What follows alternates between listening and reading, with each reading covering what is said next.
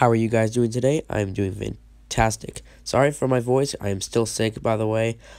Sorry that I couldn't upload because, again, I was really sick, and you hearing my sick voice will be kind of annoying. And I had to upload, so I decided to be here today.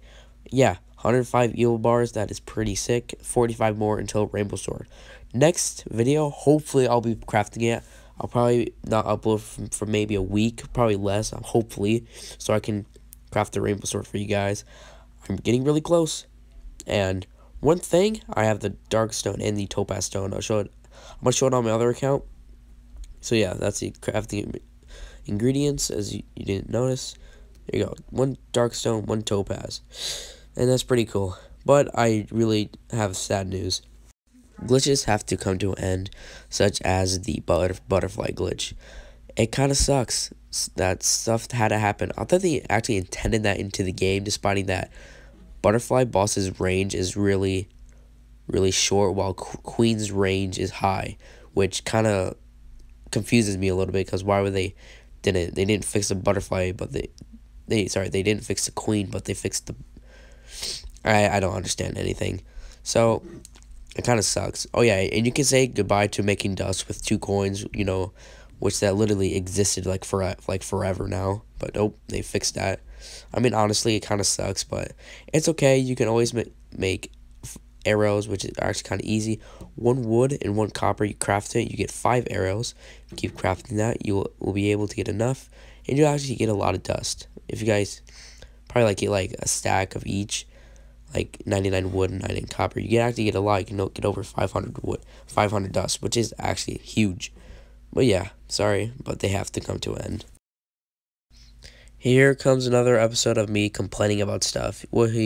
So the first thing I noticed for a while is they changed the chest position in Hell. It used to be between both the Hell 2 and the hometown portals, but they changed it. Again, I have no idea why. Maybe it's because, when you're trying to, like hit A on it, maybe go into a portal, but that still doesn't make sense to me, because maybe again, that does not make any sense. So yeah, another update coming to Pixel Rival 2 is that they're adding like a Halloween equipment. If you equip it, you will get good items, such as like you get the question mark, the triple question mark, the egg that every time you logged in randomly and you got it.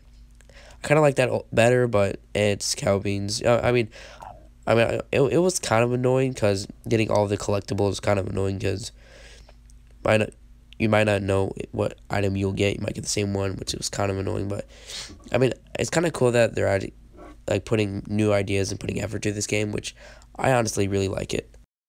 So you could say about the butterfly boss. I told you on the start of this video, you could say that the Iron Fist is completely useless now. I mean, except if you're trying to flex, but other than that, don't even bother trying to get the Iron Fist anymore. It's completely useless now.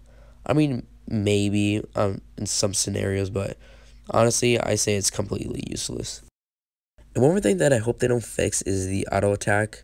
Well, I mean, I don't think that is actually a bug or a glitch in the game, but it would be cool if they add a feature to that. Maybe like auto button to the right. These are just suggestions that I found.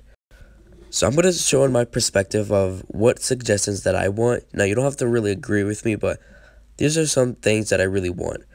The first thing is when you're trying to craft something, they should add something to the right of the screen saying how much you'll get from this. For example, the snowball and the crystal, like this little snow bunny that you'll get from the pink egg, it should tell you how much you'll get from that. Because if you're someone like me who doesn't even know how much you're going to get, like, that must be really scammed by getting 1, but in reality, you'll actually get 66, which... What I want them to do is I want them to put like a counter at this little counter at the right of the crafting material, and saying like how much you'll get from it, which again, that would be actually really helpful for new players. Another thing that I really want is having timers below the furnaces, like letting players know when their bar is going to be ready. That would be actually really helpful for someone having like a lot of late game bars, such as Hell or Evil bars. It would be really helpful to tell you how much time is left on those, because sometimes it feels like you're just waiting like years until they're done.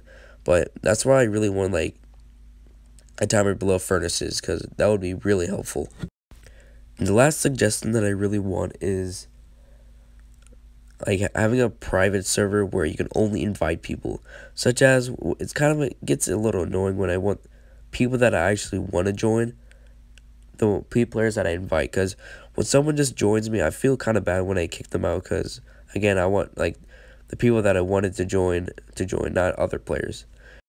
And I have one more last suggestion is, you guys probably like wanted this or have heard of it, is seeing the health as boss on the top of like the health on top of the boss's health. That would be actually really helpful to see what time or when they're gonna die, because when you're like fighting the long enemies like butterfly boss or Medenya boss, it takes like ages until they die. Like, you just want this to die, but you just never know when they're gonna die. And that wraps up today's video, guys. I hope you enjoyed it, guys. I'm really happy that you enjoyed today's video. I'm getting really close to Rainbow Sword. Alright, guys. Hope you guys have a fantastic day. I'll see you guys in the next video. Bye.